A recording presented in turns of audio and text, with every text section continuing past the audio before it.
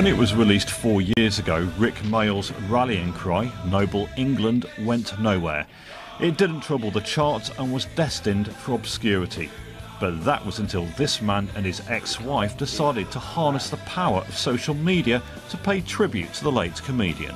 Obviously we heard the sad news on Monday, and within about half an hour on Twitter of the news coming out, I had loads of tweets and emails and Facebook messages going, hey, you know, you worked on the original release, let's get it out there again, and let's give him a good send-off. On, you noble English! On you, England! John actually helped promote the single when it first came out. Tracy took the publicity pictures.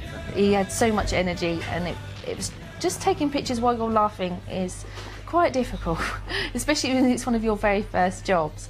I have some amazing memories. At one point we were going around in a golf buggy while Rik waved to tourists pretending he was a king.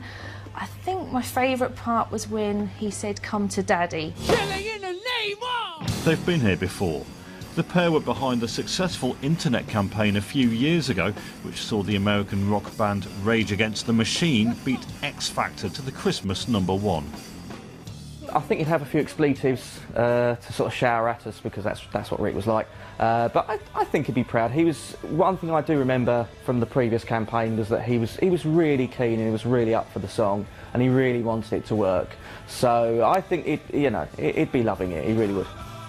John and Tracy believe the success of their campaign is more down to the love people feel for Rik Mayall. All they did was harness it. Matt Tracy, BBC News.